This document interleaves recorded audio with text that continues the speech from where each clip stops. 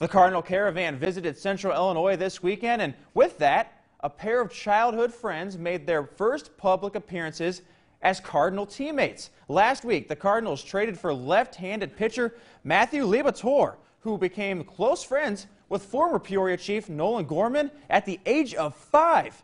They even played their college ball together. Both players are considered top prospects in the Cardinals organization.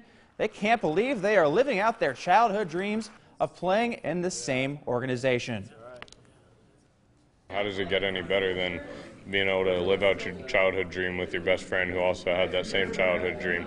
And then, in what they call baseball heaven with the St. Louis Cardinals, I don't think it gets much better than that, so I'm super excited for it. We've probably talked every single day since the trade happened, and it's just more of like, we're super stoked about being together, but we're also super excited to be able to push each other like we have been during the off seasons and, during high school and stuff like that. We're always pushing each other to get to be where we want to be.